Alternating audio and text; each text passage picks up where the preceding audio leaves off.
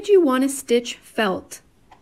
I'm going to share that with you, but first, I'm Lori from Muffs Merino, and in this video, I'm going to show you a felting technique where we begin stitching our felt halfway through the felting process so that we can achieve a stitched look on our felt.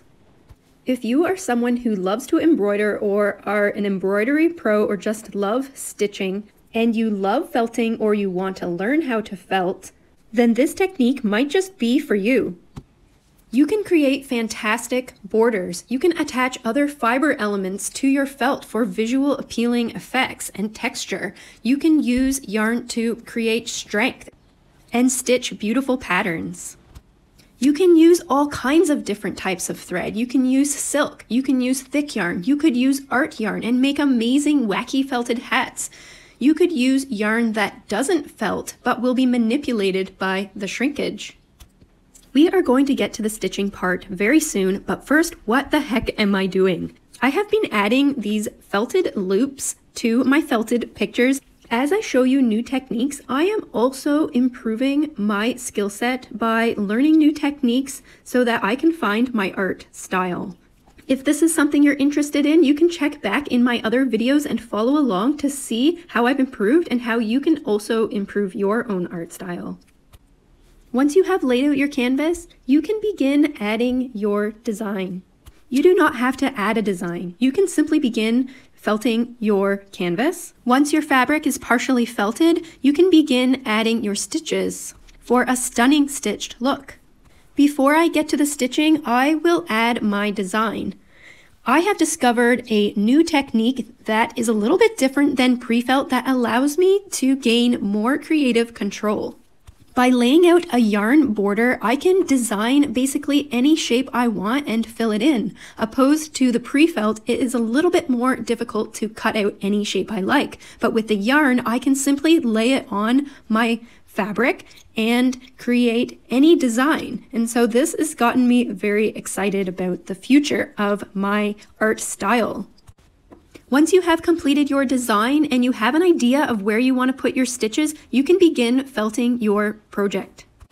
With the design side facing down, roll your project on all 4 sides 30 times on each side for 4 rounds, using your favorite felting method. After 4 rounds, your piece of felt should not be falling apart. You can pick it up and your design will not fall off and the piece of felt will not come apart.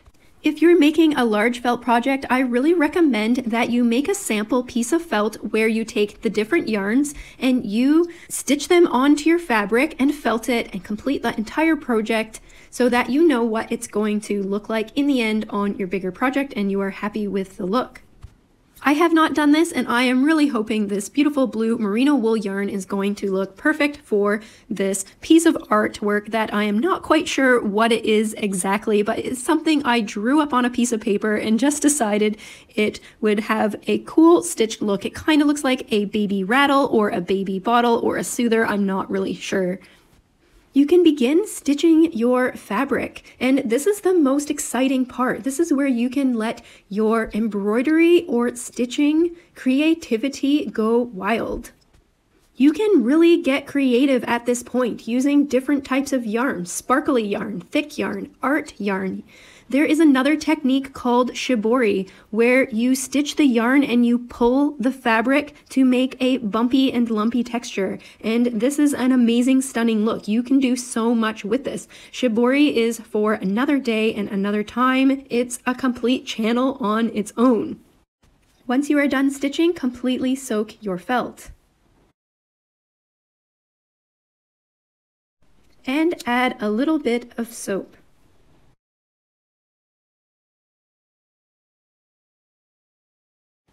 Using your dowel or pool noodle, begin rolling your felt 30 times on each side for 1 more round. You can now complete your felt project in any way you like to finish your felt, or you can use my method where I take my bubble wrap away and begin felting my felt right on the towel. This just provides extra grip and allows me to felt the piece more quickly. The grip allows me to really work my edges. I am also going to shape my felt by cutting it however I like. When should you cut and shape your felt? To me, this is up to you.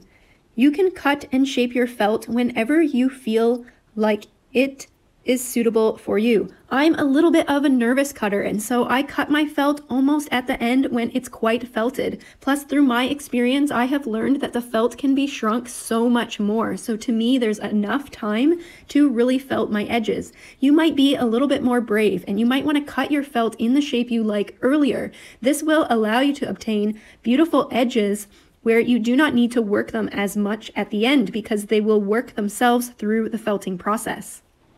I love working my edges and I love creating structural felt, and to me this is one of the most important parts of felting. It's one of the most important parts of finishing your felt project. If you want beautiful results, you will spend a lot of time finishing any type of artwork you create.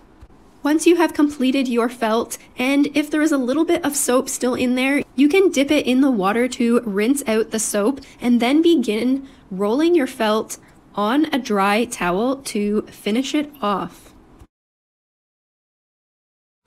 I hope there was something in this video that inspired you, and if there is, please share it in the comments. And don't forget to boop that like button and subscribe if you want to see more felting and fiber techniques. If you have come this far, thank you for watching this entire video. And if you are new here, my name's Lori from Muffs Merino, and my goal is to inspire, teach, and share everything I know with you so that you can find your art style and that you can begin creating stunning and prominent fiber art more quickly.